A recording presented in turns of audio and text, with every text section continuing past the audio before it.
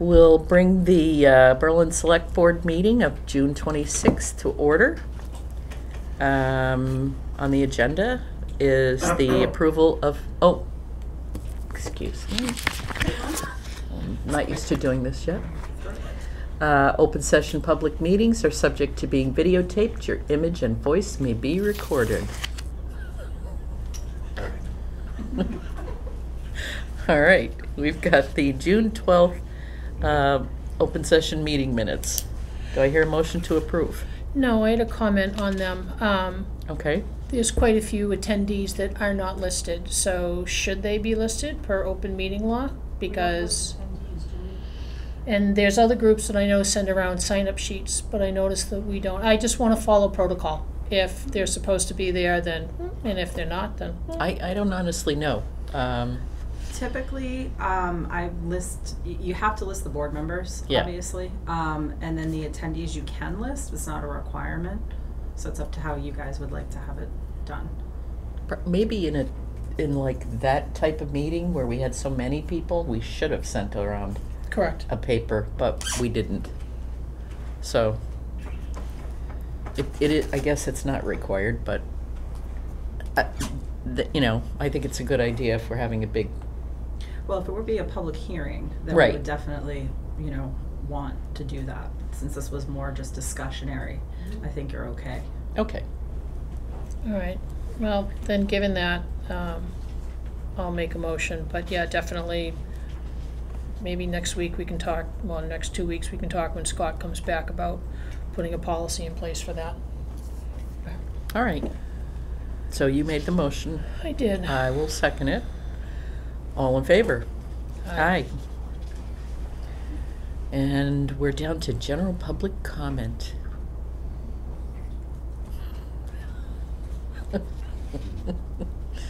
Okay. We will start with our fire and EMS general department update. All right, thank you. Mike? Oh, I get to come sit up there? All right. The hot seat. The hot seat. Now you're closer. When we do the Spanish Inquisition, now I can just reach out and touch. That's perfect. Okay. All right. Before you have the fire report for this month, or for the month of May, excuse me. Emergency responses have stayed about the same, where we did about 57 responses for the month, averaging about 1.8 responses a day. They're broken down by categories for you. We've seen an increase in the severity of calls that we've had that seem to be continuing since my arrival. With having yet another building fire, a couple of serious car accidents up on the highway, and a few labor-intensive EMS calls throughout the town. I kind of noted that in my activity that I wrote to you, just the severity of the incidents have increased. Luckily, the brush fires have seemed to have stopped now with all the rain that we've gotten, so knock on wood, that'll continue for the rest of the summer. Members of the department conducted training on the airbag stabilization and forcible entry. We were really lucky in being able to borrow a training prop from Devon's Fire. Very expensive prop that they have, but with a lot of the departments that we share that materials with, we were able to get a lot of training with that, with some of the wood that we used to put into that doorway. The police department actually came over to utilize that a little bit too, just on the forcible entry aspect. We call it destructive training, where it's designed with the boards that we put in there and the wood that we use, where it breaks apart, kind of like a real door does. So it gives some great, if you will, training experience for the firefighters and stuff to get their hands onto that. The other thing that we did was the airbag training, that we had received that through the warrant that was raised last year and stuff, and for vehicle stabilization and some of the machinery technical rescue that we can have with the airbags. We were actually able to get some decent training with that and get hands-on with it, and to move some of the vehicles and stuff and get that onto the apparatus and get it in service. During the month of May, we were able to actually conduct a couple of interviews with some call firefighter applicants that applied to the department. So we're moving forward with 2 of those currently that hopefully we're going to be able to onboard them throughout the summer here and get them hired and get them on the department and start training them. As far as town-wide, we've seen an increased interest in the home safety inspections that we've been doing. We did conduct several of those in May, and we're advocating for those for the high-risk population and any resident that may want to have a safety inspection completed on their home. There's no charge for that. And word of mouth seems to be spreading with that and stuff too. We've got some people that were switching out some of their smoke and carbon monoxide detectors and stuff that have been failing or are out of date. So that's going well. And we're getting the crews out in the community and stuff to kind of educate them on what we have to offer and what we're doing. We participated in the field day at school and stuff, which was really nice to be out there with the kids and stuff and interact with them and some of the parents as well. And that's pretty much my update for the month of May. So how many positions are you still down-ish? Probably about 4 that I'm still down. 4 to 5 positions right at the moment. The safety inspections, what is included or what kind of things are you? We kind of go through and kind of depending on what's going on, we kind of look specifically for the smoke detectors and the carbon monoxide to make sure those are in place, because those are the biggest thing that we think we can have an impact on for preventing a tragedy from occurring. The other things we'll take a look at is depending who's in the house and stuff. If there's at-risk children and stuff, we'll have the conversation about transportation to the hospital. For some children that have specialty doctors that they see at Mass General or one of the hospitals in Boston, a lot of the questions that we'll get is, can we transport there? And the simple answer is yes, if that's the appropriate facility for them to go to. The more complicated answer that comes into is if somebody is being seen there for a gastrointestinal problem and they break their arm, they're probably not going to get transported there because they're not related. However, if there's something going on with that patient where they're having some type of a gastro problem, that would be the best facility for them to go to. And we'll kind of go over that with the parents to talk about how we would go about doing that and arranging that transport. The other thing we'll take a look at is for some of the elderly population is the placement of throw rugs. They tend to be the #1 culprit for a hip fracture for somebody falling. And in that same vein is the ability for them to be able to call 911 if they do have a fall incident where they don't have to lay there for a long period of time. It's making sure they have a way, whether it's through one of the pendant alarms or a fall alarm that's on the watch or a phone or that type of thing. And kind of going down that same line is looking at any of the assist devices they might have in the house, or they might need to have like a grab rail placed, or some of the things that we're aware of that may make it easier for them to live in the home, to be able to move around and stuff and not have to, feel like that they're in need of going someplace else. So we'll look around the house for ways out for them type of things, what might prevent that. Some of the out on the exterior, if any of the brush is preventing us from being able to see the house number, that type of thing, that we can kind of cut that back and open it up so that in the middle of the night at 2 o'clock in the morning we can see the house number clearly. Those are some of the things that we'll look at. Do you give out one of those red things, the file of life that you stick on the fridge? Yep, we have those so that we'll go over that with them as well to explain what needs to be in that and stuff, and to kind of go through how to fill that out and the information that we would need that we give to the hospital and that kind of stuff too. File of life? Yeah, it's a red thing, and it's a magnet, and it's got like your name and all your medications, so that in the event they can just and they know. It's got everything there. It lists your allergies, any medical history that you've had with heart problems or diabetes or anything like that. And it helps in the event that someone is unconscious, that we can quickly look through that. And if it's a low blood sugar, we can, because they're diabetic, we can go right to that and hopefully, get them back so that they're awake and able to talk to us. The other thing I'll have on there is emergency contacts, so that we can get in touch with somebody right away and find out any of that other stuff as we transport them to the hospital, at least inform them as to what's going on. So it's a great program to have. As I said, it lists their allergies, the current medications they're on, emergency contacts, all of that. Abby has them downstairs. Yep. Oh, okay. Any luck on a structural engineer for the space over there? Yes, actually I'm happy to say that on Thursday I'll actually be meeting with an architect to actually go over the plans that we have, and to actually take a look at what we need, and to kind of start working with them on being able to develop something. So kudos to the town administrator, because her contacts were able to get us. Thank goodness. Yes. Nice. Yep. Hey, and then one thing, I thought of you.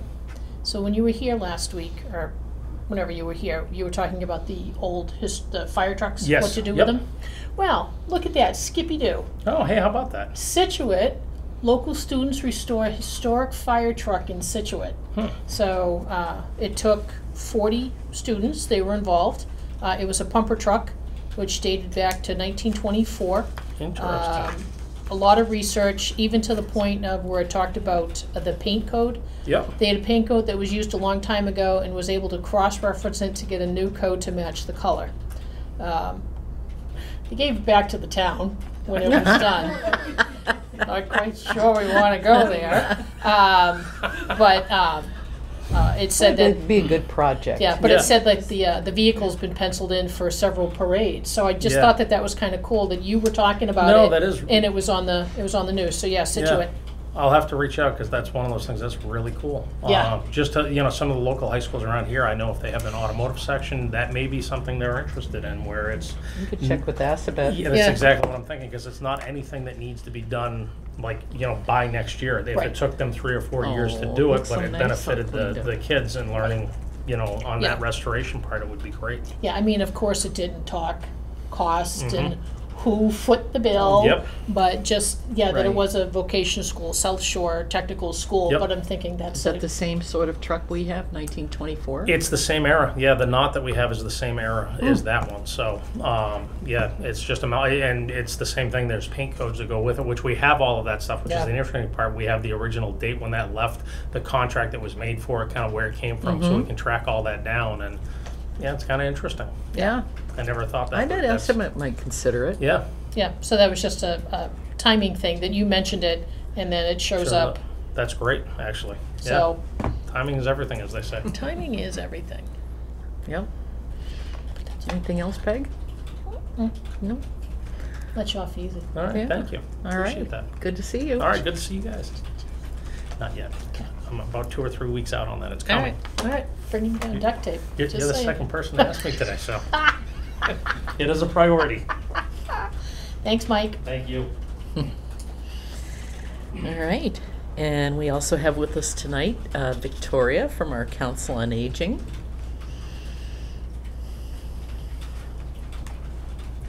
Hello, everybody. Hi. Yeah, there's no computer, no PowerPoint. It's just me. That's Sorry. okay. We're happy to have you. We like having you just as you are. It's okay. Maybe next time. We'll think She's about just shocked. That's all. I am. Absolutely. it. All right. So where to begin? Just general updates. So for the Council on Aging, we are still doing our van rides. We're still doing Tai Chi yoga. That is planning to continue on during the summer. We are doing a blurb in the Powder House that has been delivered to the post office today, so people should be getting by next week. Farmer market coupon requests. If anybody, they're targeting seniors specifically, but if anybody who are, again, trying to target people who are lower income, anybody's interested, reach out to me directly. In general, just some public benefits information. Mass Health, the basically state Medicaid program, they're doing a year-long redetermination process for all of the 2 million people who have been on Mass Health. The reason why this is going on is because during COVID, the state did not do any redetermination processes and they did not kick anybody off of Mass Health because they wanted people to maintain health insurance coverage. Since the national emergency has lapsed, they are now in the process of doing a redetermination process of all 2 million people who've been on Mass Health because one has not been done in 3 years.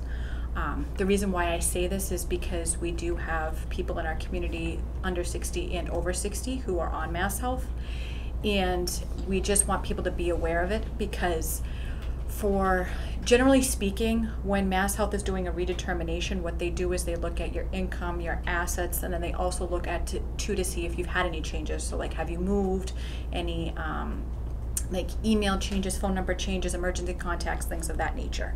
And unfortunately, they're being very stringent and they're telling people that if for any reason they think that you were going to be denied, you only have about 14 to 21 days to appeal.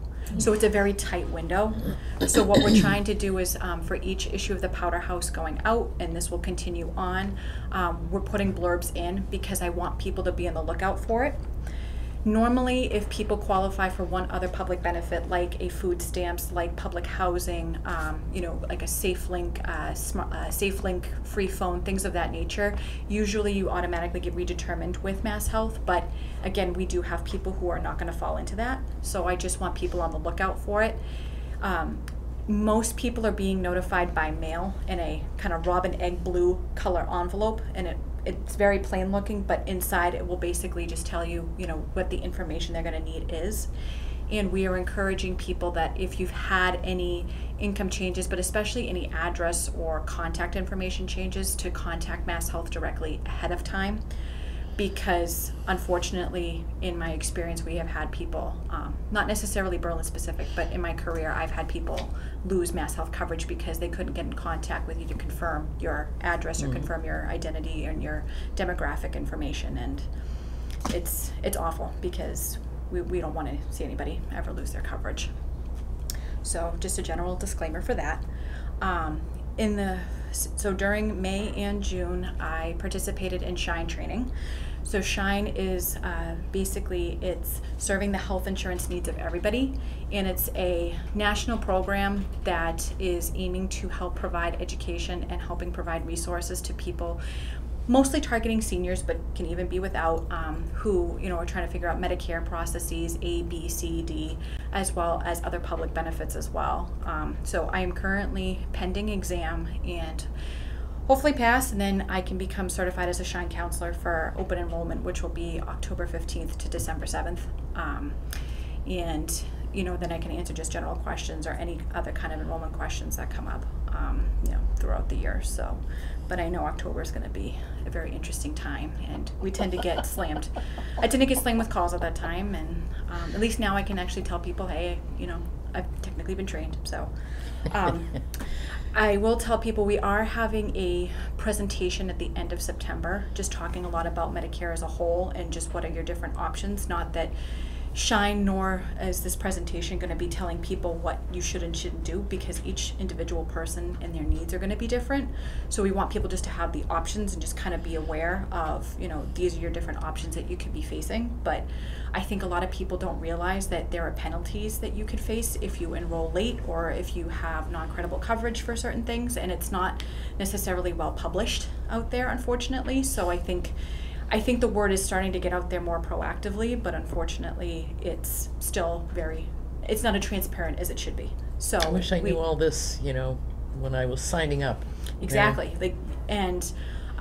So that's part of the reason why there's SHINE counselors out there. So it's just, the program itself is volunteer based, but obviously because I'm here, I'm, a worker for it. I'm worker for the town while doing this program at the same time. So, so I suspect that come the fall, that's where a good chunk of my time is going to be. Kristen and I applied for a digital literacy grant back in mid-May. It is through the Executive Office of Elder Affairs, and what they're doing is the state was awarded ARPA funds, and they're really trying to help seniors specifically get more literate in using any kind of social media and online presence. A lot more of the medical platforms, as well as a lot more communication is done online, and we have a lot of people who are very fearful about doing anything online. So the thought is to help try to bridge that gap. So we have applied for $35,000. We will see, I believe that we're going to hear back by mid to late July if we have been awarded the grant. And then if we have been, we'll be awarded the funds, I believe, come mid-August. And then we can start going from there. We have about 15 months to get the program going because they need to have their application, basically final write-up done by the end of 24, beginning of 25.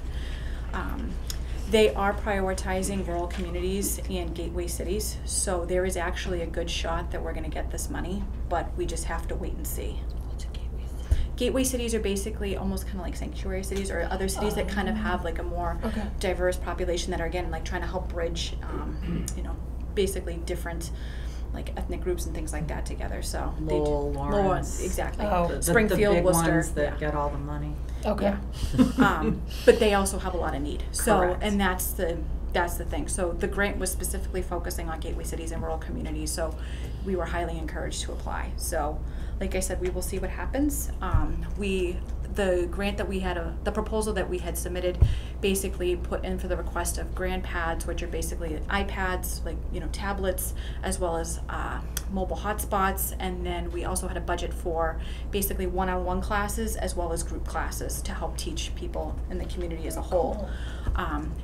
The only feedback that they gave us, though, was, you know, if we get awarded the money, we cannot make any modifications. We can't change how we want to spend this funding.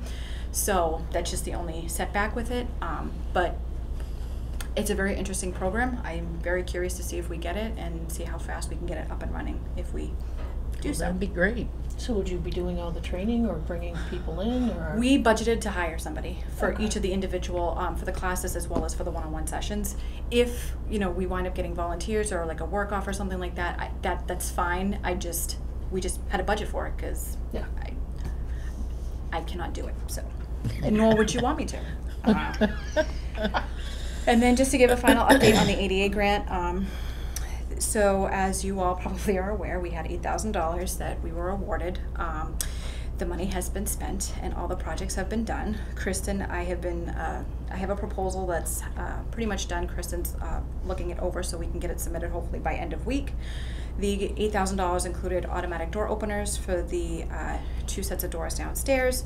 We have 3 sinks that were replaced in bathrooms, the 2 bathrooms up here, as well as the handicap bathroom downstairs.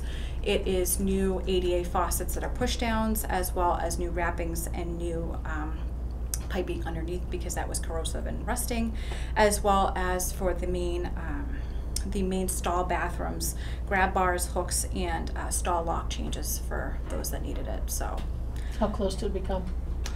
we are technically over $122, but there was a line item transfer that was going to be done, so we are good. Yep. So yes. We had a little bit of money in public facilities. We were doing a line item transfer anyways, and it seemed to make sense to finish it out with that last sink since it was small amount of money to get something pretty significant done. So Mhm. Great. You ready to sign up for ADA grant? You did a lot for this, far more than I anticipated and expected. I am forever Yeah, me too. grateful. You know, say unfortunately, that. you were the one who was here all the time. So, before we think long and hard, and honestly, if this is something that we want to try again for in August, I'm happy. But if Yeah. not, and I've burnt you out, I'm okay with that too. I think the thing with the ADA grant is, I think, and I've talked to Kristen about this, I think it is worth applying for every year to get this funding because you have nothing to lose. Yeah. I suspect, based on Berlin's size, that we're not going to be, you know, if we put in a request for $150,000 or $200,000, I don't personally think we're going to get it. No. But I think if you know, if we are able to submit a grant that says, you know, like if we're awarded $30,000, here's what we're going to do. If we get $20,000, here's what we're going to do. I think if you kind of give them that level of detail and just say like, hey, we've got these other contingency plans, plus now between the electricians, the plumbers, and now we just know, generally speaking, the shape of this building as well as other buildings from the CMRPC reports and everything else. I think we now actually have some data that goes with it, so Yeah. that's really helpful. So I think it is worth pursuing, and you know, we'll see what happens from Yeah. there. Well, the ninth thing is that we have the costs. I think this past year, you and I were just like finger in the wind. Oh, it's $150 for the door, Yep. you know, and then $1,800 later, we're like, oh, well, we missed that one a little bit. So we've got the data to say Exactly. doors are gonna cost, you know, to get into fire and police, and to get into the bathroom, and to get those other doors open. Yep. And then all the other bathrooms, Yeah, so. and I think we did a good job of prioritizing what projects required you know, that were gonna make the biggest impact Yeah. for I think we did a very good job as well as like these, a lot of these are like one-time projects. Like we're not gonna have to go and, you know, hopefully not have to replace like the door openers again for a long time, or, you know, like, you know, hopefully not gonna have to replace a sink or something like that. So I think we were able to really spend the money wisely and just try to get the most bang for our buck. We did have a senior work-off person who did do a lot of the handiwork, so we're very thankful to him because that Correct. also helped to get a lot more done, I think, in a very efficient manner that we could not have gotten done otherwise. So, Agreed. I just wanted to give you all just a general update. I have heard from UMass Boston. They are working on the town survey. They wanted to know when they formally like to do like big presentations for the communities that they have done these reports for. So if there's ever any questions, comments, concerns, as well as just giving just general feedback of like their practices and how they maneuver things. They are looking to do a presentation for the town. I had suggested them probably like early fall time, like maybe September-ish, because I think if you try to do something in the summer, people are on vacation, so I don't know how much of a turnout you're gonna get. Plus, again, if you do it like September-ish, you can get, we can start posting and, you know, making people aware of it. Right. Just to give you just some key findings, they're still working on the final project, but they just wanted to send over some key findings. So, as of now, they had sent out 1,094 mailed responses to seniors 60 and older, and that the survey was open to everybody 18 and older in the town, which was 2,877 people. They got back a total of 519 responses. Half were done online, and then the rest were returned by mail. So good turnout. It's about 21%, which is pretty, like, just about like a little bit higher than their average of response rate. They believe that based on the current population data of Berlin, that by 2030, 1,482 residents of town will be at least 60 or older. And they're thinking that 35% of the population is going to be between 60 and 79, while the rest of it will be 80 and older. So that's very interesting to hear, very interesting to think about as we plan. So as of right now, like I said, they're just finishing up the report as a whole. So I just wanted to let everybody know. And there seems to be a good response rate from seniors, which is great as well, because I feel like sometimes seniors don't always necessarily feel like they have a easy forum to get their voices heard, and they're reporting that about 84% of the responses that they got were from seniors. So Wow. it's good news. Yeah. So I don't have too much more from what their findings are at the moment, but they just did want to make sure that that was conveyed. There was an article in the Community Advocate, the one that Shrewsbury's in, and it talked about that survey, so I thought of you. And it said that the majority of the concerns were housing. And I'm Yep. thinking, well, that wasn't too accurate. hard to figure out. So UMass Boston actually had a report out through NPR a couple months ago that for seniors, Massachusetts is the most expensive place for seniors to live, especially for the senior population, especially for low-income seniors. And it's not, you know, unfortunately and fortunately, because we have so much going for us here, it's also a very hot commodity, and there's just not enough housing going around. I know that a lot of the big push that they were talking about was just trying to find housing that would be multimodal. So, for example, like duplexes or apartment complexes or things of that nature where it would house more than just one particular family. And, you know, unfortunately, costs are going up with everything, you know, in all various areas, and aid has not necessarily been able to spread as well as it had been previously. So it is a big concern, but I do think, you know, hearing, like I said, I think once the town gets its formal presentation, it will get its formal write-up in talking about like all of the concerns that were mentioned by the town, you know, by the residents, whether it is housing, whether it's transportation, whether it's, you know, socialization, whether it's, you know, gathering places, things of that nature. I think it will be very interesting to hear, you know, what Berlin has truly had to say. Yeah. So will you, for the Shine, are there other communities around us that also have I'm going to call you a coordinator because I can't think of anything else to call you. So other cities and towns have had it. Hudson did have a Shine counselor. I believe that they still are there, but because of the demand that they've been getting in, I think they've really been having to focus in on Hudson. There is a lady who was in my class actually is in Clinton, so it will be another person because I believe that the Shine counselor that they had left, so there was a hole there for a while. The program that I was part of, they divided out by basically geographic region. So we're part of the Central Mass Shine office, and there are almost 80 communities that are being served by that office. So their bandwidth literally goes from New Hampshire down to Rhode Island. Wow. And then the main program is housed in Milford, but they're Shine counselors all over the state. So can you share, like if you get swamped, can you go to another town? And Yeah, so basically what we have to do is, once certified, and people call in for me, I would be doing, either in-person meetings, I could be doing virtual meetings, phone calls, emails, whatever. Then we send out tracking to them. Like there's an online database that they have to track everything, because that's how they also get their funding in from the federal programming. But I mean, if we're getting swamped or, if something else happens, I can always call the main office and say, listen, like, I'm being bombarded, or, hey, listen, like this one has a really difficult thing, it's out of my wheelhouse, or there's ways to do it. I believe that for the Central Mass area, there's about, I want to say there's about maybe 120 to 150 volunteers, because there's only there's only staffing for about 4 people. So that's all that the money really allows for. So they're really, really heavily dependent on volunteers. So if anybody out there wants to be a Shine volunteer, please let me know. Because it's a wonderful program, but there's not a lot of funding. And in other states, they may be called SHIP counselors. There's different names for it. This is a nationwide program. They just, again, for Massachusetts, it's Shine. But, we all learn, the basics of, Medicare, all of the different, pros, cons of it. And then you also, like, at the state level, are learning about Medicaid, and then, again, what other public benefits are available to you. One benefit, I guess, is that Massachusetts has actually a lot of really interesting options that a lot of other states don't have, depending, again, on health insurances and, what somebody may qualify for. We do have more options than I think a lot of other states have. So I don't want people to fret and think that, if they don't qualify for this one particular program, that's it. Massachusetts does have more of a spectrum, and that is a benefit.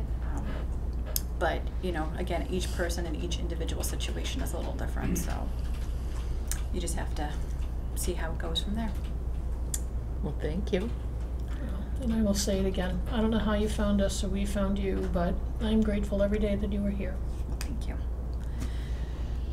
Before you run away, I just wanted to say thank you very much to you and Peg on the ADA grant. As we've learned, the smaller grant is more difficult, because when you have a larger grant, you hire a contractor who has all of the plumbers, electricians, subcontractors that do all of those little things, but having to actually go and seek them out yourselves and find them, thank you both very much, because I know that's a huge undertaking. And now you have the, you've kind of done the hard part in a way, if you're game for doing it again. There were so many things I had no idea. learn? Like a mini contractor now. Yeah, seriously. Should go for your construction supervisor's license while you're at it. Well, I'll have to talk to the husband about that one now. Well, you know what I mean, the whole point behind this too was to take any additional work off of Fred and Company. We did. Which we did. We did. We dragged him to a few meetings, and then I think he bailed on us because he was comfortable with us. So that was the intent, was not to load it to him. The final sync was done on Friday, and Fred was like, nope, it's fine, you can supervise. And then I only had to ask him one question, and then we were done. So it was great. Yeah, hey, and I just used it to take the ink off my hand, so very much like for 10 seconds. It was nice and warm. There you go. So well done. So thank you very much. Something else too that Kristen is going to bring up, I think, in her report tonight is we were talking about some potential socialization and some potential initiatives. I think here with openness with the community and just some potential volunteer opportunities. It's just in the talking phases as of right now, but Kristen will explain why it's really important. But I think socialization is, now that we're past the hard times of COVID, and we're hopefully continuing to head in the right direction. I think that we can now just try to focus on doing more, I think, for socialization and for just involvement with the community as a I've whole. always found that Berlin, I think people get involved in things because they need the socialization. I am all for it, and Yeah. I think that's a big misnomer out there too, that socialization means that you've got to commit so much time, energy, and you've got to be out of the house per se.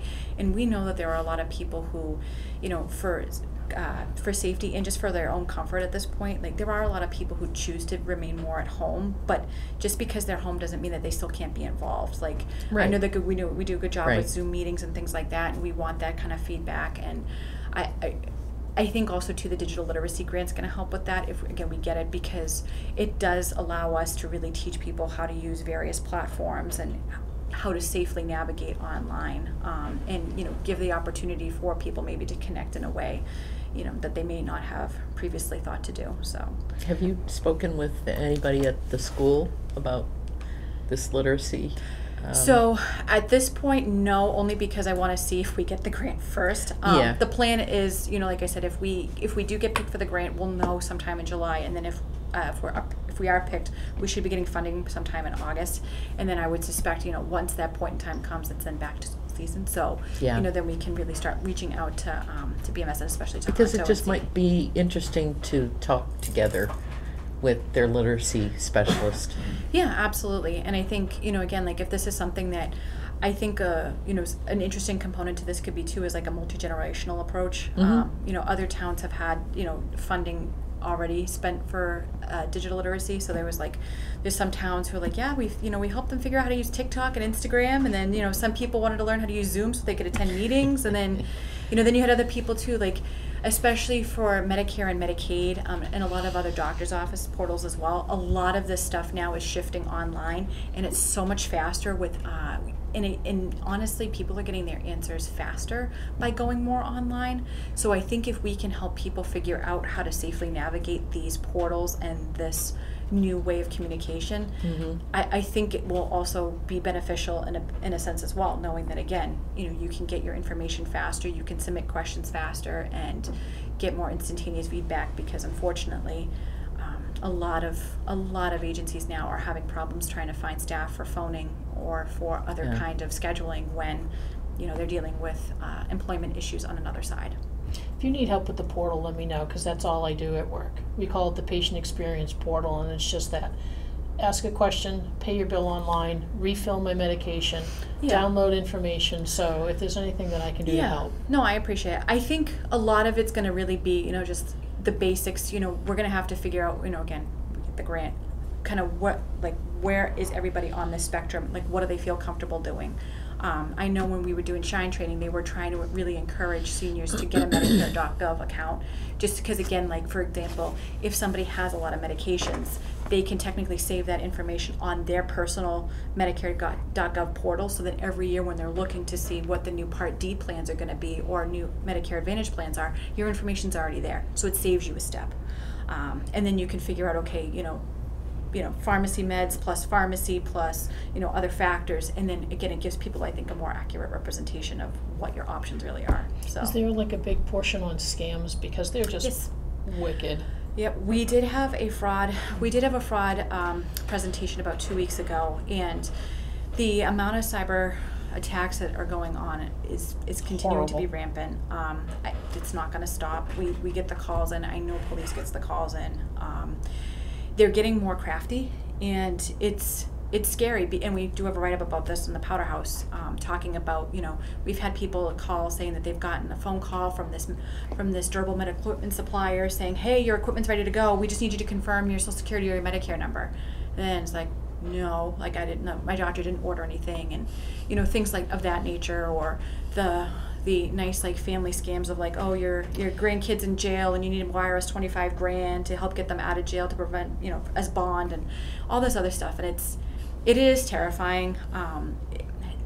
Thankfully in Berlin, we're not hearing as much about, like, door-to-door scams, because there are some municipalities that are dealing with that as well. And Our houses are too far apart. No, they still walk it. We've It's a lot of we've walking. gotten people at the door. So I would say, like, if anybody ever has any questions about this, please, reach out to myself or to Public Safety. We want to make sure that I don't want to, I don't want to dissuade anybody from ever going online. Like, I don't want people to be that fearful, but I just want people to be mindful of, like, here's how you can tell. And I think these classes, like, that's part of what the digital literacy is going to do too, is, like, more individualized. Like, here's how you tell if a website is safe, secure.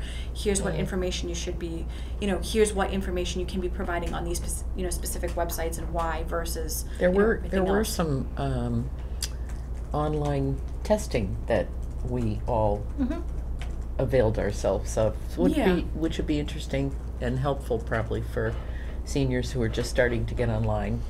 Yeah, and like I said, I think a lot of times, you know, the forgeries are getting real good. You know, and again, like a lot of people have like Amazon accounts, or they may have eBay accounts, or they may have a lot of social media accounts. And again, like, you know, you may be looking at something and just thinking, oh, it's just my bank giving me an update that my, you know, that my monthly statement's available, when it's actually, you know, now a virus if you're not careful. Yeah. So Well, I wish you a lot of luck with that. It's going to be important, and you are working on so many important things.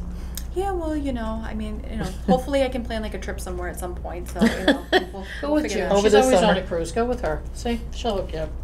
So, I mean, like I said, we'll know more about the grant, you know, like come July. I do hope we get it, and I do think that, like I said, I do actually think we have a good shot at getting it. And, you know, part of what they wanted to know as well is how would we sustain this going forward. And I think, you know, part of the COA formula grant I think could be spent towards it, but I think even too, like if the town, if we were able to show that this money, you know, was able to do so much already, and I think, you know, again, the town could potentially, you know, also try to fund it to, again, just keep the upkeep of it going. And we do have a lot of seniors coming in, and we have a lot of younger seniors coming in, so they may not necessarily be as fearful, but I just want to make sure that, you know, everybody can Has the safely do what they need to do information. online. Yeah. So. Well, thank you. Thank you you so all. much. You're the Thank best. you. All right, you're gonna call my husband and tell him that in 10 minutes. So. Okay. All right, I can do that. Thank you, Victoria. Thank you. All right, moving on to the town administrator report. All right. One thing that's not in the report, but I wanted to mention because it's pretty exciting. You may have heard by now that there is a new director of rural affairs as part of the Healy administration.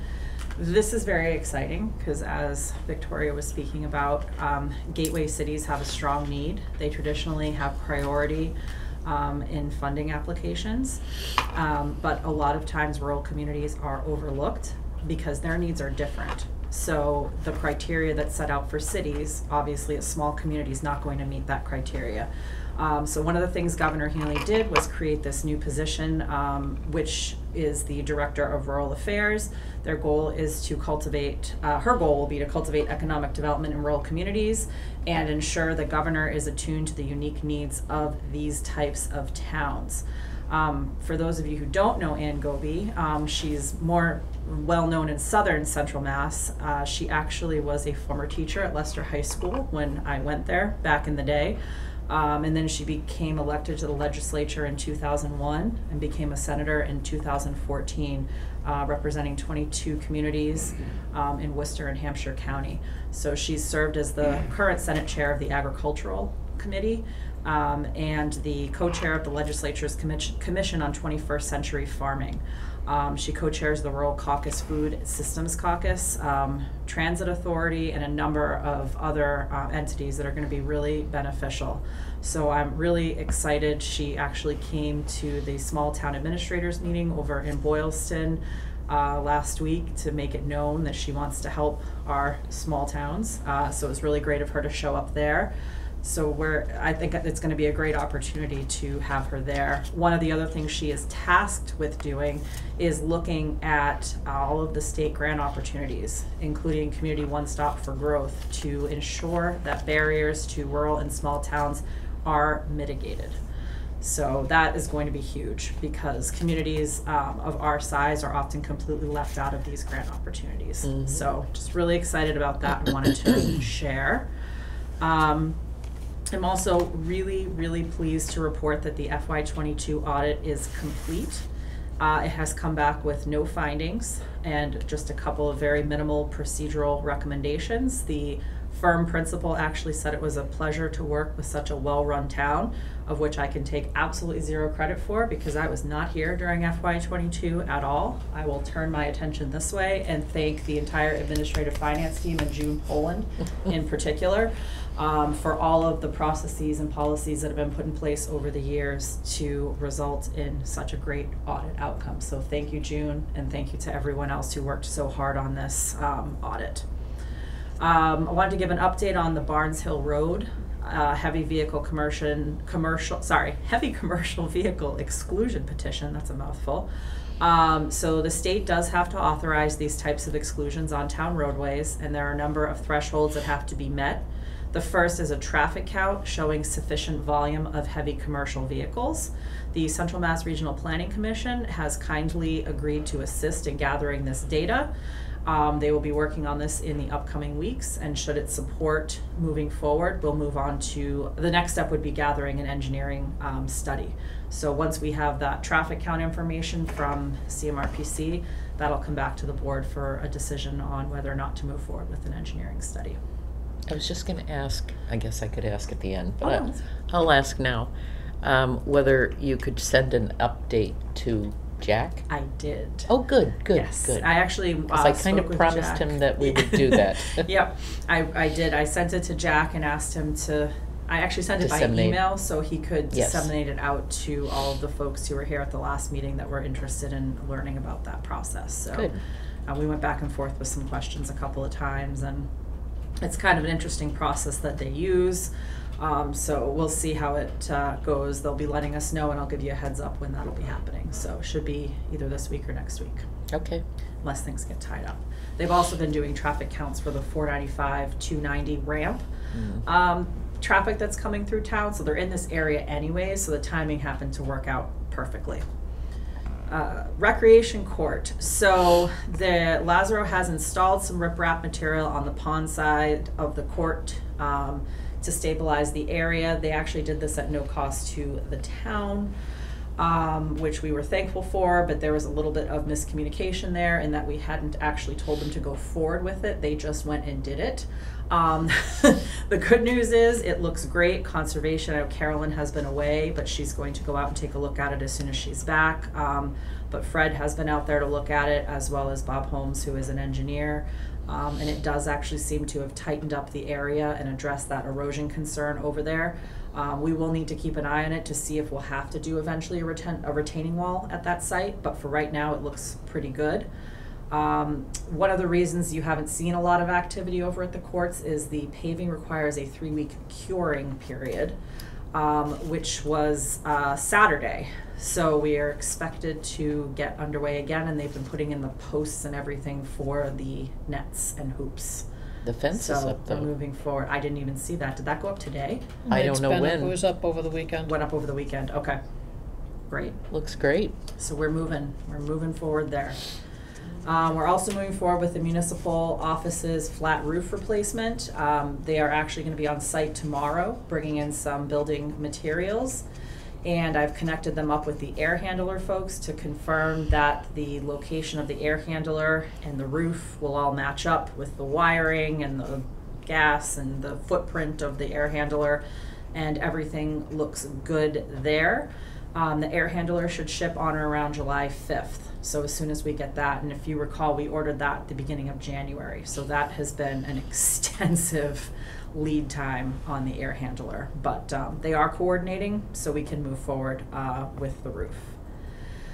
And good news on the municipal facilities reuse plan. I'm finalizing the RFP for this. Basically, as we've talked about, it'll be a request for proposals, so a consultant will come in and they will meet with us and just, we'll talk to them about what we're looking for, which will basically be to look at existing conditions of buildings, identify, prioritize, and estimate the cost of capital improvements for town buildings, and make recommendations regarding vacant and underutilized space.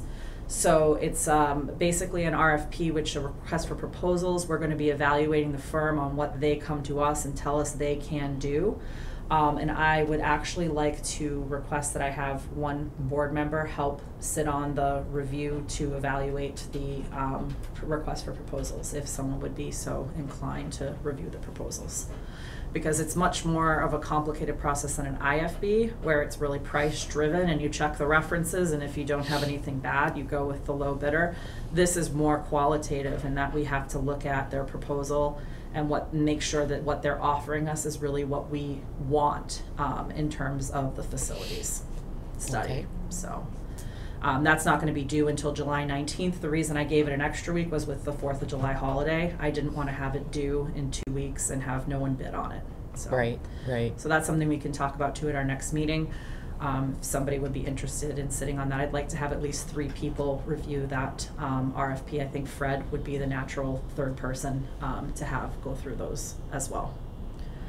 Victoria hinted to it a little bit. The Municipal Office's Senior Greeter Program is sort of the name that I'm piloting out here.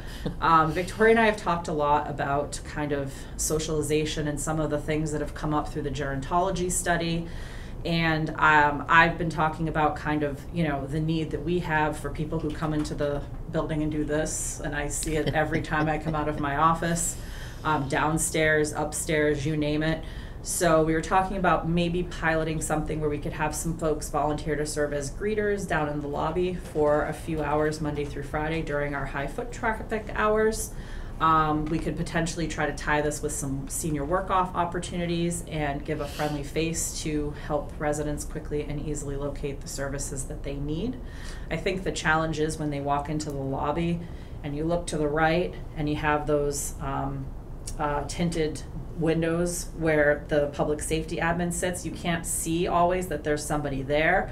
And then they go upstairs and it's, you know, sometimes we don't have the town clerk always open. There's not someone directly at the window at all hours. So I think this might be kind of a helpful thing, because I know we talked about signage, but what's better than having a friendly face to kind of help get you in the right direction. So looking at that. Community garden fence came in, 2 quotes we're reviewing right now. The low quote is just under $37,000. There are some questions that we need to go back to the contractor and ask to make sure they've included everything. But we are working on that piece of it, and the Agricultural Commission has been reviewing the 2 bids that came in.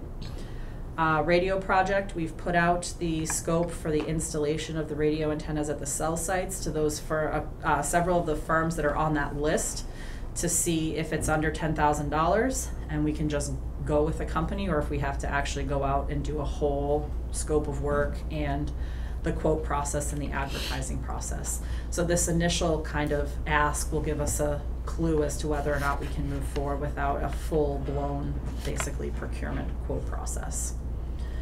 Another thing that happened, Lowell got hit with a rather nasty First Amendment audit a couple of weeks ago, and folks didn't know necessarily how to respond to it, and it escalated in some certain situations.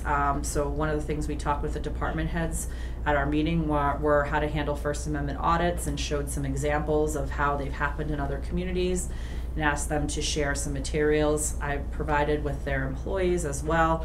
And I'd like to eventually put together some type of more like a larger training, and Carol Costello and I were talking about that in case they showed up at central office, which they have less access there because there's student records, but they still can come into the main part of central office at a school too. So it's all about just de-escalating and staying calm and giving the best service you would give to anybody else who comes into the building. But they want to know, like, is that your first cup of coffee today? And on a scale of 1 to 10, you know, 1 being, you know, you got to sit the DMV for 5 hours, or 10 being you're on a cruise, what's your best day ever? You know, how are you rating today? I mean, they're asking a lot of personal questions, and some people got really annoyed. And just kind of have to think of it as, you know, your quirky uncle who, you know, you're hanging out with that asks a lot of questions, and it's best to just kind of answer them and roll with the punches and not get annoyed. So that's the best thing you can do. I also spoke with Susan Straight from the UMass Amherst Donahue Institute regarding the inaccurate census data that she had mentioned on Berlin's population projections, that we were the fastest growing small town in Massachusetts, which unfortunately is not true, or fortunately maybe is not true. We are actually going back and working with the building department on getting residential permit data from 2019 to the present, so that we can actually do a challenge to their population estimate program. Because 2018 and 19 were large years for us in terms of residential building permits. And they just took that number and multiplied it over the next several years. And so that is why, you know, assuming we had that level of growth every year thereon. And the last thing I'll mention, sorry, I know this is a long one, we had the opportunity to go to the Neshoba Valley Chamber of Commerce, and meet with a couple of state agencies that do like public-private partnerships and provide resources for development, reuse, and energy upgrades. So the Solomon Pond Mall and Riverbridge, actually we went out there and had some great conversations with Mass Development and the Mass Office of Business Assistance, and talked about some possible programs we might be able to work on with them. So I know that was long-winded, so I'll leave it at Yeah, that. that's all right. There's a lot going on. Questions? Just a few? Well, it's a long report, so I expected that. Maplewood, when they were Yes. here, they asked for a specific amount of dirt that was brought in and you had guesstimated. Do you have a specific tonnage or however dirt's measured in? How is dirt measured? Cubic So ton? do you mean how much they brought in to How much date? has been brought in to I can date? get that from DEP. When I got it from them back in March, I believe, they had brought in about half of the 300, I think they had brought in 139,000 of the 300,000 that they anticipated using. Now that is an estimate though, just the 300,000 is an estimate too, so, but I'll get an updated number for you. All right, thanks. Yeah, I know that Yep. that was a big question on that. Open positions, didn't know if you had any updates on the search for our building commissioner, police, and your town assistant this fall. Yep, so the building commissioner, we did post, I received one response to date, but it is a building commissioner. How long is it open for? So we did it open until filled with priority Okay, given to good. those who applied before June 30th, so to try to make people move. Building commissioners are probably one of the hardest positions to hire next to a treasurer collector, maybe even harder. So I'm gonna keep an eye out. Rich and I are coming up with a strategy of how best to address this, but yeah, so far just one. Police, I'll have to touch base with Chief to see where he's at with that, and I'm still on hold at this time on the admin in our office. Okay. No, don't, hang on. Last time we met, we talked about the open finance positions. I know that everyone was extended to June. But then as of, Saturday, you're gonna be down a couple slots. So what is the Yes. appointed person who is responsible for finding those positions or reappointing people? What is he doing? Short of carrier pigeon, I'm not entirely sure how else to get this done. I have called, emailed, spoken in person. Barry has let me know he will be reappointing Julie Malik, and he just hasn't filled out the paperwork with Eloise. I actually tried to physically pair them up in the building and get that accomplished, but that didn't happen. Scott Schultz has been calling. Julie Malik is actually going down to 19 Carter tomorrow with the form to try to get it signed. I think, So- isn't, is Scott Schultz aware Yes, that he's he been can? calling Barry. No, I mean that Oh, he I'm can appoint if it isn't done within a certain length of time? That we actually had not discussed, so let me make sure I I have know a Scott conversation with has him about dealt that. with that before, so, he may Okay. have more information on I that. think they were trying to do it the proper channels, or Yes, I the know. official channels, if you will, but I will let him know, because they are planning to meet again on July 10th, if need be, to finalize any last-minute FY23 items. And if so- anybody's out, they have no quorum. Correct. Right. So when do we step in? Because we can, per your TA thing that I'm looking for. Hold on, I'm looking For the for like Finance 90 days. Committee? Yeah, Oh, excellent. hang on. Mary, are the FinCom terms up June 30th? Yep, it says recommend individuals to the board for appointment to any open position in town if the authorized appointing or hiring authority fails to fill a position within 90 days of the vacancy. So September. Do we have to wait 90 days? No, I don't know, but that's what the line says, is that if the authorized appointing or hiring authority fails to fill a position, within 90. within I think 90 we might have to days, wait. so Okay, you have ability to okay. fix that so that we do not get So into that's a another bind. alternative, I guess. Mhm. Alright, But Scott does have the ability under the FinCom bylaw, is that what allows him? Ask Scott Hawkins about it. Okay, He will know, I think. let me do a little digging into I that. think it's in the finance committee Handbook? I think so. FinCom handbook? We had to do it recent, not real recent, in the last few years. Okay. so you had mentioned, Kristen, where did you go? Continued work on fourth modification to Riverbridge Development Agreement. I will say few words except when is this going to be done? God We willing, kept tomorrow. thinking it would have been already, Yeah. but it's not. So, I think, do we have a tentative meeting for Wednesday? We do. We We have do? a meeting for Wednesday. Do you have a time? 10 a.m. is what I've proposed. Okay. This is it's becoming difficult in terms of the negotiations, and I think we need to probably look at taking a different route. And whether that route involves an outside negotiator, that may be the path that we need to take, because right now we're going on 2 years of taking 5 department heads' time Yeah. to sit here and do this. It's not worth And our it's time not- anymore. It's not working. Nope, So- we're just So getting we'll- wagged yeah. around. Yep. Okay, you also mentioned about the recommendations for the audit. I read through, and yeah, they're teeny tiny. So again, June, congratulations to Congratulations. you. So for those recommendations, who does that fall to for taking care of those and getting them done? So I don't know how you've done that in the past. My recommendation when we get together as the administrative finance team and discuss those recommendations. We're in a little bit of a weird situation right now because we have the assessor leaving, so it probably would make most No. sense to bring the new assessor on board. And then as we start to get into later summer, early fall, have an AFT meeting to discuss all of And I was those. gonna say, I know one of them we're working on, we just can't check it off as being done, so. So it's already in Okay. I just wanted to make sure that someone was on Yeah. it, Oh, that's yeah. all. All right, and the other questions I have will come up in your future stuff, so, that's it for now, for you, for the TA report. Thank you. All right. Is there anything else, Kristen? You think you got it? You covered it? I think so. I know, sorry, that was like the world's That's longest okay. TA report. There's a lot going on.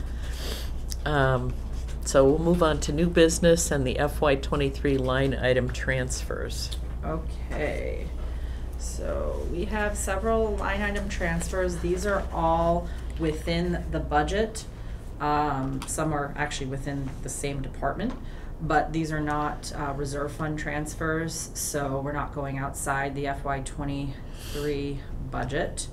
I don't know how, do you want me to do them one at a time? Okay. I'll start in reverse of how we did it at FinCom, because that's my pile here. So the first is a request for $8,000 for unemployment insurance. The current balance in the account is $8,459.58. And the transfer would come from excess funds in Chapter 32B insurance. So this basically would cover the quarterly unemployment payment to Maya. It's really hard to budget unemployment when you're sitting down a year Right. and a half, not a year and a half, sorry, 6 months before the fiscal year starts. So that's basically just to cover that excess, and we have it within the health insurance line item to do so.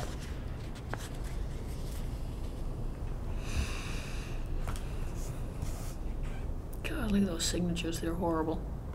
Mary, Janet, Julian, I like the hot pink one personally. Who's the hot pink one? Scott. Really? Yeah. By process of elimination, that looks like Julie with a J, so that's Scott. Yeah. Yeah. All right. Do you Yeah, want her to go through each one? yeah, I'd rather go through each one. How Do many you- are there? I believe there are 8 1, 2, 3, 4, Okay. or 6. I mean, I went through them or 6. before, Looks like 6. 8. before the meeting on Yeah. So the you Google do Drive. Yeah, the only one that I really had a question on, Kristen, was the fire expense, and why did we miss the grant, and who missed it, and what are we gonna do, because we can't keep going to the well, because our well will run dry. Fair enough. That's actually the next one I had here. Okay. So that's actually a transfer from an interdepartmental transfer from fire EMS wages part-time. Sorry, it said expenses. It actually should say wages part-time to fire and EMS expense. So it's a June 30th deadline for submitting the grant reimbursement for this reimbursement grant. So we haven't missed getting the funding for it. It's just the grant deadline is after, and they had to come out of expenses because it's a reimbursement grant. So Chief can actually speak a bit more to that process for you. So in the transition of me taking over for Chief Clark, I believe that's probably where the biggest mistake came in that was made, was that I knew we had grants that were out there, and I thought they were given to us. These ones being reimbursements, I've gone through the FEMA Go website and the DFS department and stuff to actually start submitting the paperwork to get them done. So I just submitted one for, I think it was $2,700 last week, which starts the process for us and stuff. And I'm gonna work on the other ones that we need to give that, or give the paperwork for, and the receipts and everything for. The radio project probably being the biggest one that's outstanding right now. So I don't anticipate that we're going to spend a total of $31,000 on it. What I did is I met with June just to go over a worst case scenario for all the grants, that if we missed some of them or didn't pay them and stuff, what would be the easiest way to close them out? What money would we need to do that? And that's kind of where the $31,000 came from. Does that kind of describe that accurately? So I anticipate that we'll probably be in the $20,000 range, but it was just the worst case scenario. So the grants weren't submitted yet, but you still have time to submit them? Yes, But yes, then, so this is just money that we need to pay in case the grants don't come through? Yes, what happened is the money to pay the grants, they kind of came out of the general expenses, if you will. Okay. And they need to be reimbursed. So now I don't have money to pay the other bills that I currently have that are due. But we will get Okay. that money back. Yes. So whereas those extra All right. expenses in your budget would have flown to free cash, or flowed to free cash, we will get the grant money back. Okay, just because the way that it was written, it said that reimbursement grants were not submitted, and I'm thinking, well, who missed that one? Yep. So, but now with your explanation, it makes sense that you're playing catch-up the rest of the week. Correct. Okay. All right. Any other questions, Peg? No, that was the big one that I All right. had. It's kind of like the, whoops, here's the late bill from last year. Yes. Can we fork Well, over money? I had kind of gotten an explanation, I think, from either you or Kristen on it previously, so I had understood. Yeah, and it's a lot easier when I'm filling it out. That makes sense to me. Yes. It's just not gonna make sense to anybody else, so. That's why you're here. Okay. All right. Do we need to make a motion then to approve the FY23 line item transfers? Do we have a total? I Or think- just Did you say- say 6? Well, There are no, it's 6 total of money, them? or do you just Oh. want there are 6? Six. Just Just 6. the minutes as presented. Yeah. No All right. amendments. So I will make a motion to accept the 6 FY23 line item transfers. And I will second it. And what I'll just need is the date of today's meeting, and you both to sign down in the bottom left of those transfers. We can sign them after the meeting. so we Yeah. can get Do you, the date? today? Oh, up above. Yes, I see. Okay.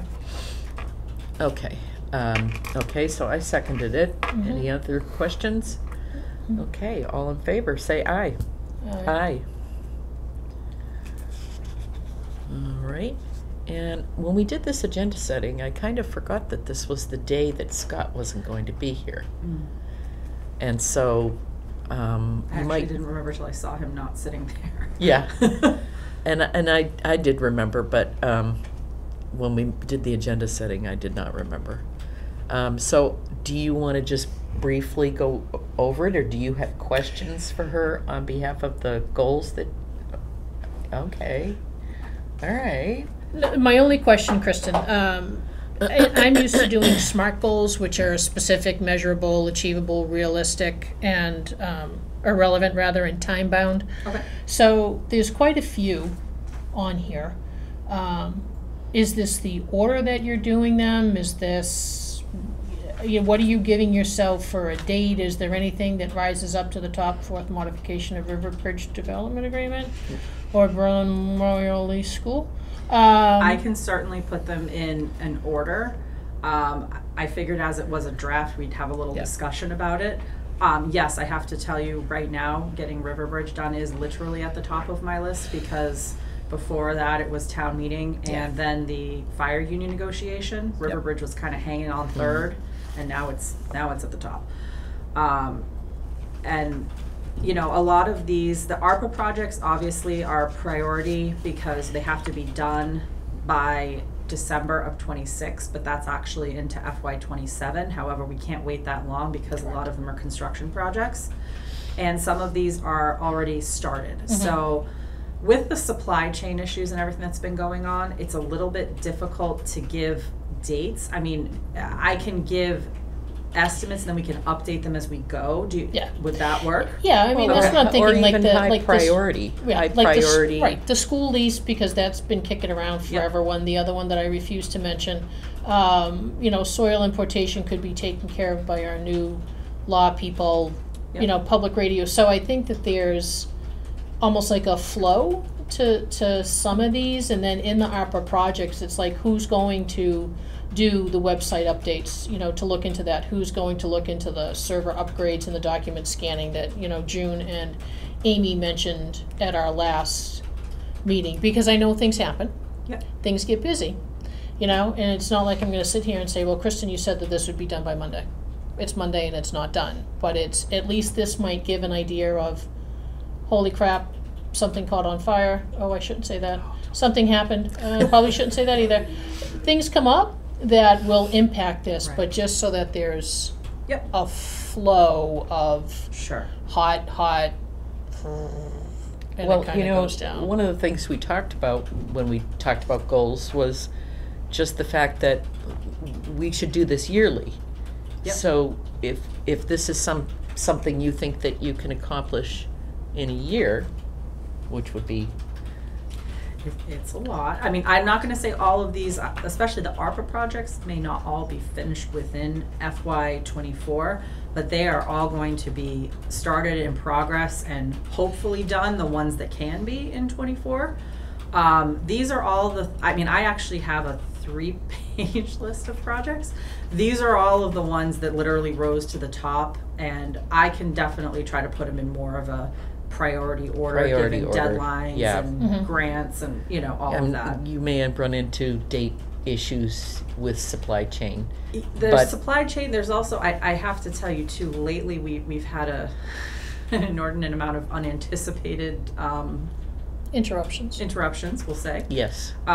There's been some, you know, personnel matters that have been really important that have taken a lot of time that we've needed to address. So, you know, the day-to-day and, you know, me being able to keep my office open for department heads, especially whenever they need to come in and be there, is really important. So whatever comes up there shifts kind of what I'm working on too, Mhm. so.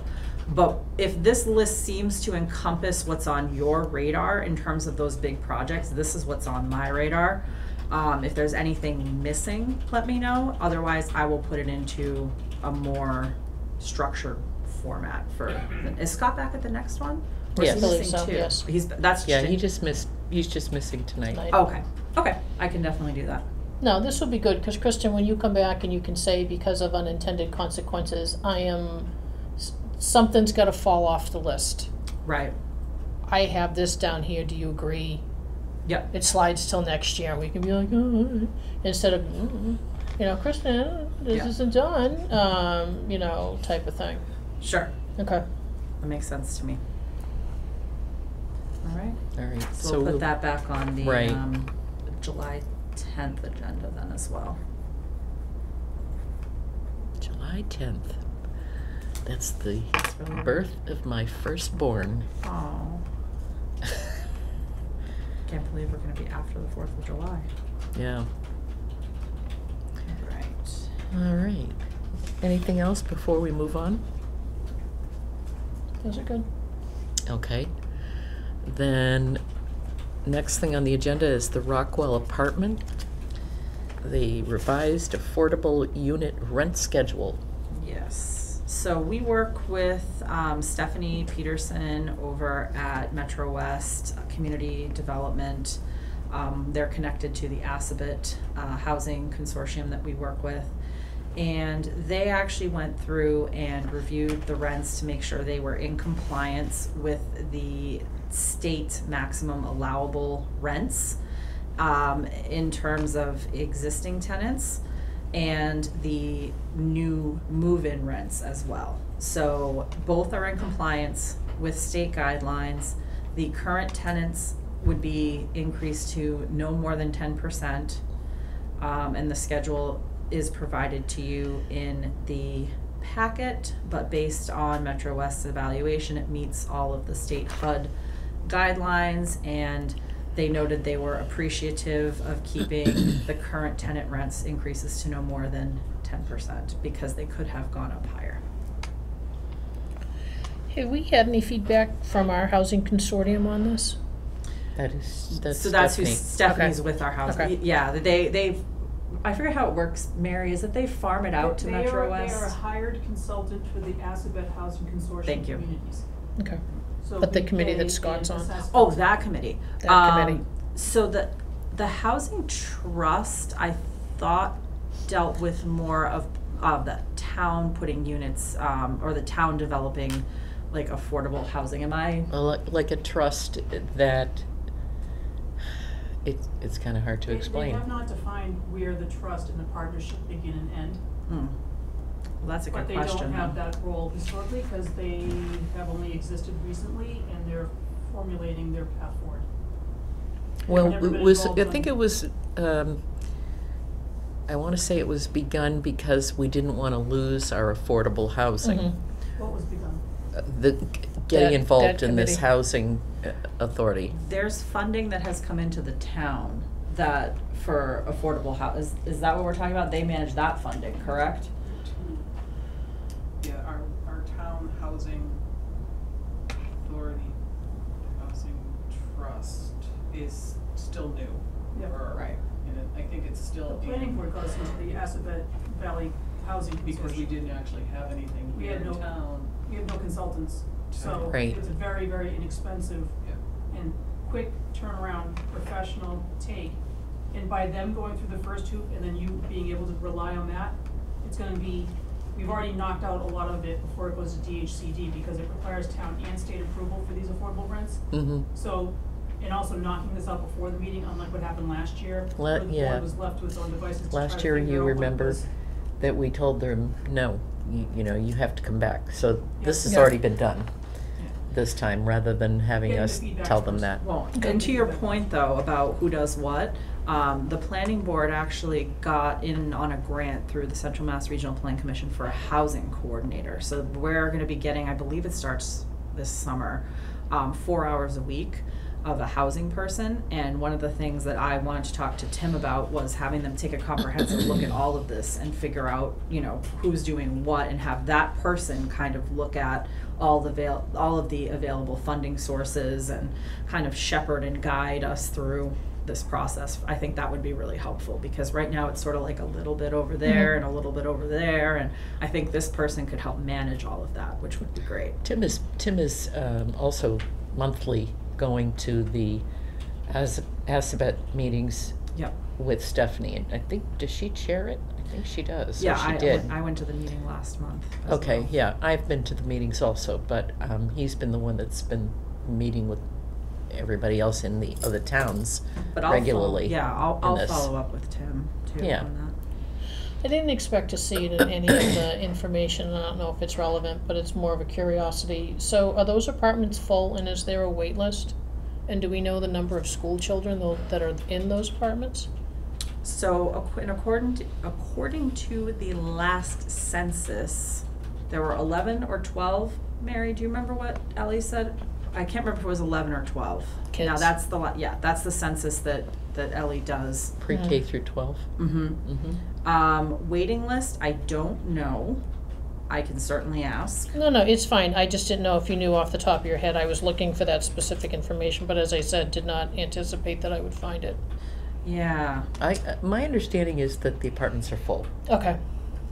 Well, I just wanna make sure, cause if you remember when the apartments went up, the, big thing was, oh, we're not going to have any impact on the schools. Oh, I know. So I just wanna make sure that that statement of many years ago is still holding true, even though they have a bus stop right outside. So, Well, they do need a bus stop.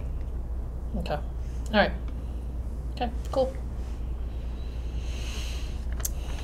All right, so we need a motion Yes. to,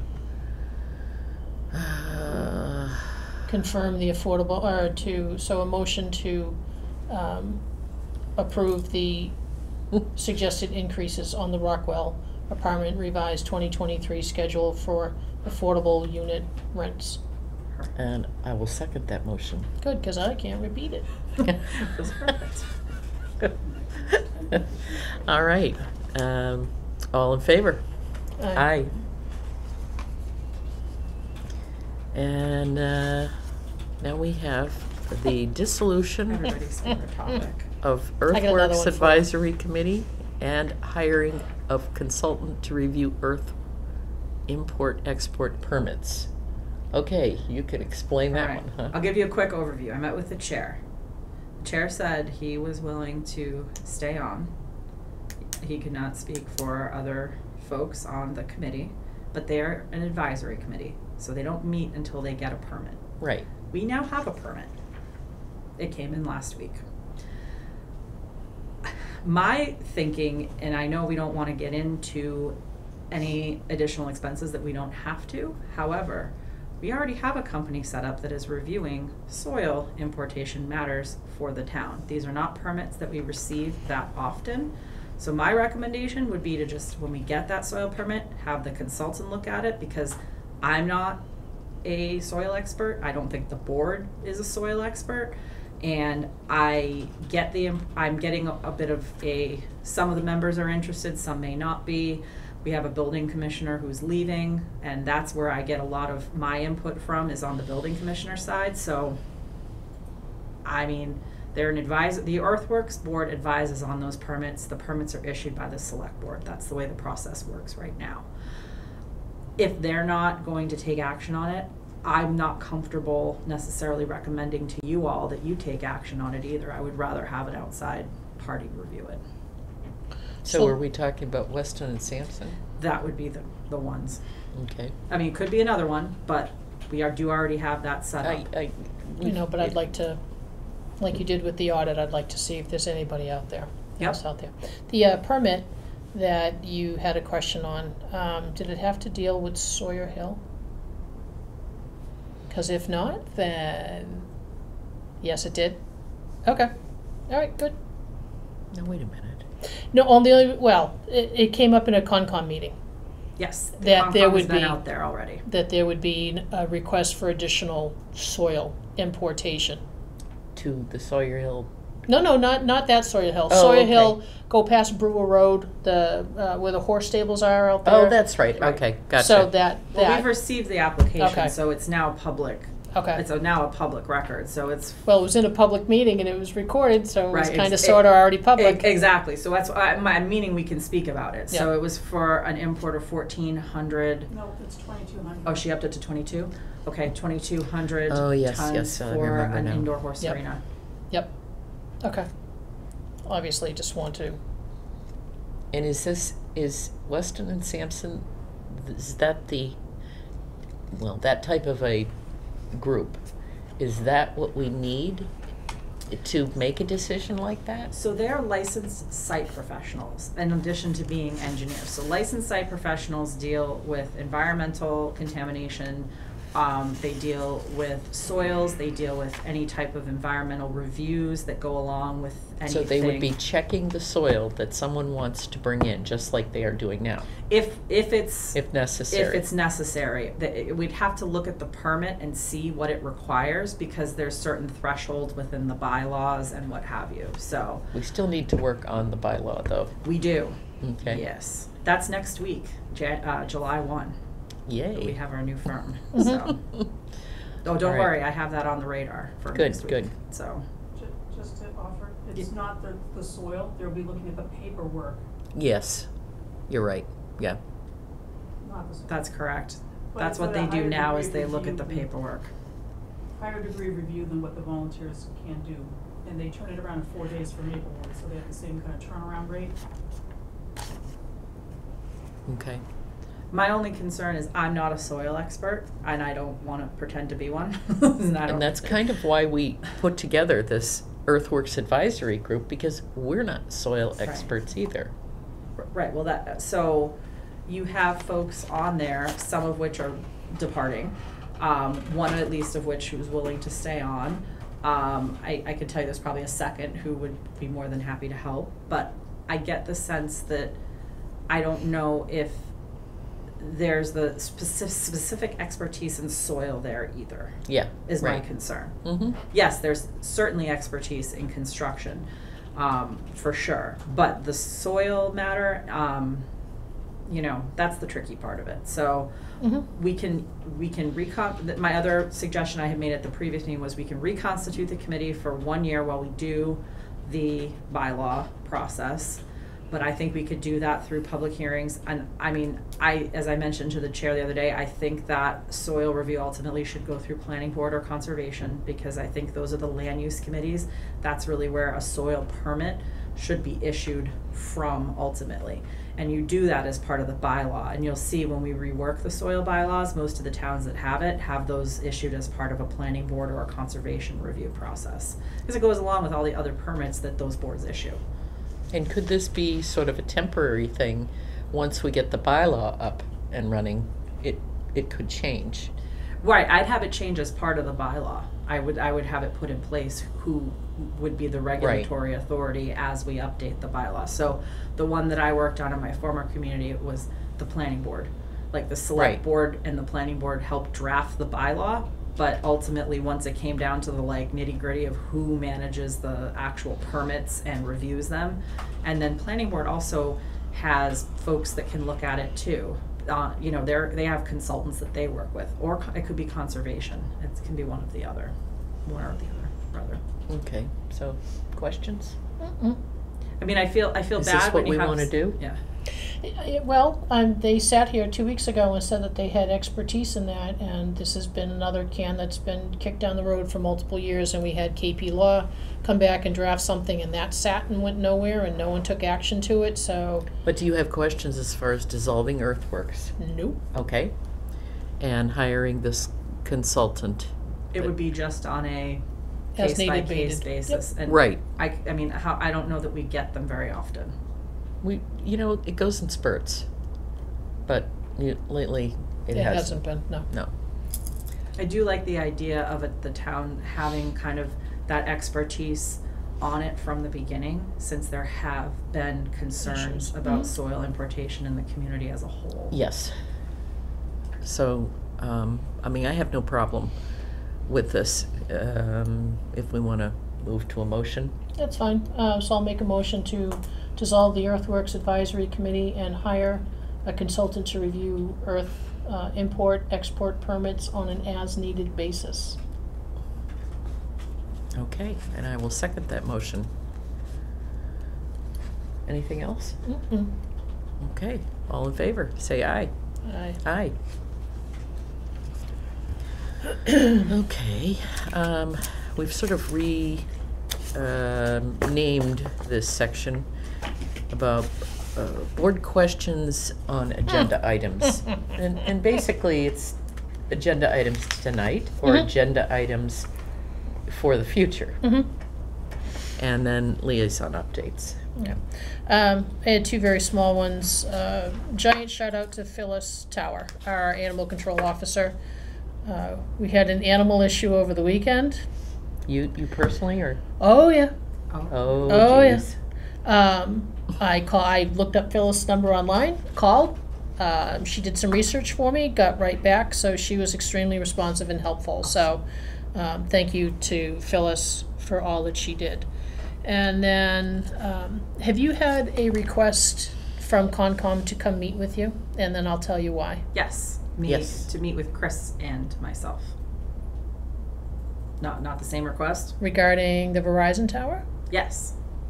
Okay, so my question is, during that meeting, there was a comment made by a board member that unless they were paid $75,000 a year for rent, that they would not go forward with it. So I'm kind of curious as to A, where they got the number, B, do they have the right to get that number? Yeah, who is asking for the $75,000? A member of the Conservation Committee, because the quote was, we will need that $75,000 a year so we can buy more land. Okay. And if you'd like the time, it was at the 33.53 time limit of the meeting on the 14th. I mean, there were comments later that, yes, this needs to go before the board and there is a process, but I just was like, even the guy from Verizon was like, we're not gonna pay that. Is that maybe what we're going to be discussing? I'm just going to listen, really. I know we're discussing cell towers. Mm-hmm. That's all I know. This Yes. is a good piece of information. It's a to good piece have. of information, and there was also discussion, and I'm kind of glad that you're still sitting here. Aren't you glad? Was that Verizon had made the comment that they would need to widen the road to about 20 feet to get a 4x4 in there in case they needed to get to the tower. So, if they're asking for that, then kind of thinking you can couple it with your request for public safety to do the other ones. So of course, there was the comments of, it's about they said about a 50 by 50 area of land that they'll need for the tower. So that's what, 250 feet, 2,500 feet? 50 by 50?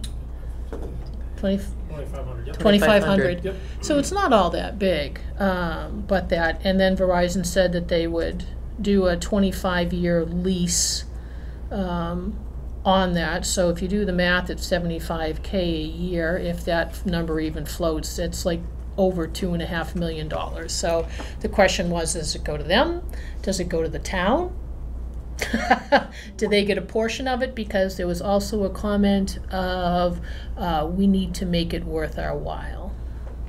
Where does the cell tower intend to go? Snake Hill, On town-owned property? conservation property, like somewhere in the back. Okay, that's that was the piece I Yep. was missing. Somewhere in the back, because they had also talked about an additional piece of property as well, that if they had to expand there or go there, that there would be an additional couple $100,000 cost to Verizon to be able to get in there. Because there was the question of, are they gonna put up a fence? Because it was, oh, look, we'll have another road and people will be able to ride bikes up there. And Is it normal to negotiate? As far as the person putting in the cell tower to pay the town?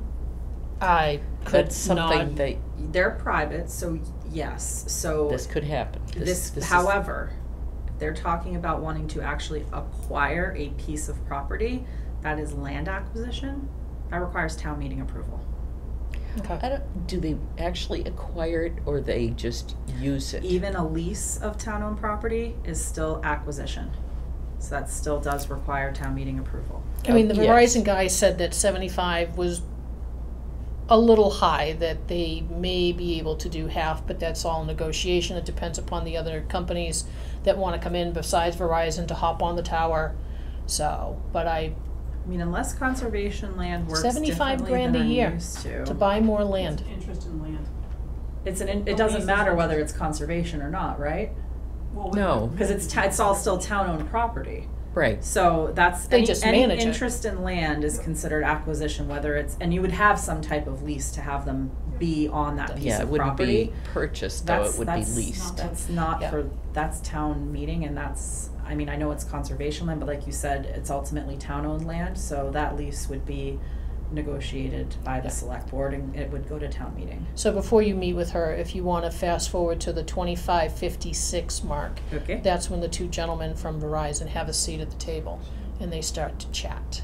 Okay, thank you. Will do. Okay. Okay, tell me that again, I should look too. 25:56 mark on the June 14th meeting for Concom. 25, 56. 56. That's when the Verizon meeting starts. and at the 33.53 time limit when there was a request for 75,000 a year so we can buy more land. And the date was? June 14th. All right. See if I can Just look want at you to that. be prepared. All right. Thank you. Mm-hmm. That's interesting. I'm going way Okay. back now, because I think it was Was that your 2014 liaison we did report? this all. That was my liaison. No one else meets. And now that Earthworks is gone, I'm down one, so yeah, I'm good. Okay. That's No- all. No more questions even, or about agenda items or anything like that? Oh, don't you worry. Well, now you can save it for next time. See? Don't you worry. Mm-hmm. I'll just tell you that this meeting that I was going to tell you about is from the 14th of June. So it's been a while, but it was right after the last meeting we had. So they had a hearing, they continued the hearing for 10 Bigelow Road, parking requirements for an R&D facility.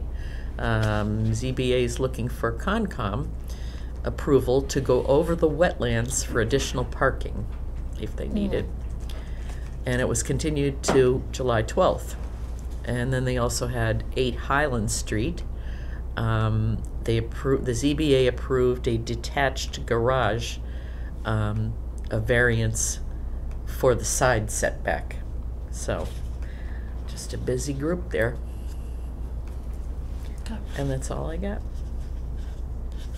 So, with no need for an executive session, I would entertain a motion to adjourn. We will adjourn and sign those documents. Yes. And so I will second that, and everybody say aye. Aye. Aye.